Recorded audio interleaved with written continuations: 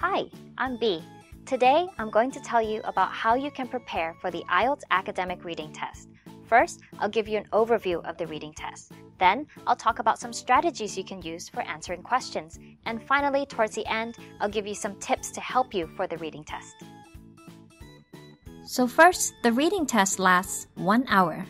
There are 3 texts to read and a total of 40 questions. You aren't allowed any extra time to transfer your answers, so write them directly onto your answer sheet. And you'll need to manage your time during the test, because you won't be told when to start or finish each section. You can expect to read about 2,500 words in total during your test.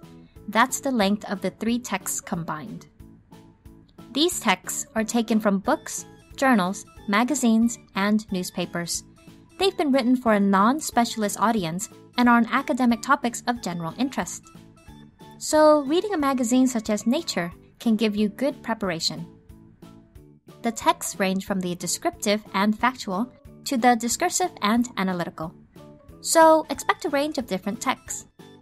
As I mentioned earlier, there are 40 questions. You can be asked to fill gaps in a passage of written text or in a table, match headings to written text or to diagrams or charts, complete sentences, give short answers to open questions, or answer multiple choice questions. Sometimes you will need to give one word as your answer, sometimes a short phrase, and sometimes simply a letter, number, or symbol. So always make sure you read the instructions carefully. Each correct answer receives 1 mark, so don't spend too much time on one question.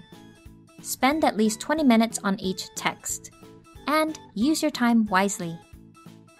Let's now look at reading strategies. First, let's look at skimming and scanning.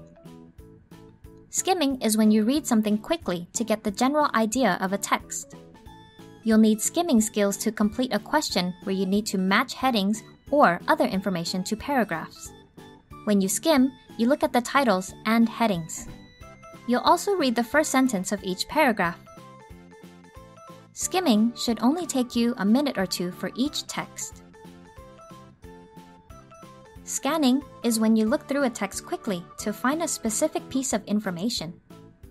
You'll need this skill for certain IELTS-type reading questions. For example, if you know that one answer requires you to find something that happened in Peru, you can look quickly over a block of text until you spot the word Peru, and then read around that word until you find the correct answer. The main point is that you do not need to read the entire text to answer this type of question. Okay, so skimming and scanning will help you answer many of the questions in IELTS reading exam. However, for some questions you will need to read a paragraph in detail to find the answer. This means you will need to read some sentences very carefully to understand the full meaning and answer the question correctly. Right, use these strategies to help you to improve your speed in an exam, to give you more time to answer the test in full, and to leave you more time to double-check your answers at the end. Okay, now we come to the third part of the video. Some general tips about the IELTS academic reading test. First, use that skimming skill. Skim the text. Look out for the title, headings, and any special features such as capital letters, underlining, italics, figures, graphs, and tables. Also, make sure that you understand the questions and follow instructions carefully. Pay attention to your timing. Do not spend too long on one text or question. Spend 20 minutes per text maximum. Remember, you don't need to read or understand every word. You just need to understand enough to answer the questions.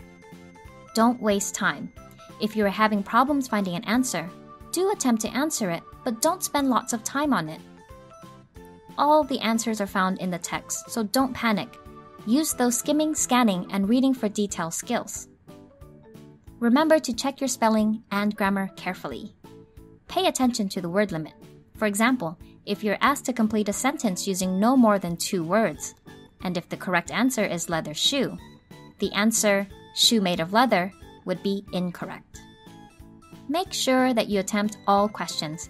There are no penalties for incorrect answers, so you have nothing to lose. And of course, leave some time at the end to check your answers.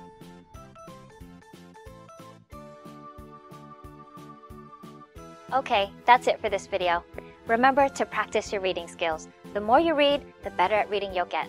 Goodbye and good luck on the IELTS academic reading test.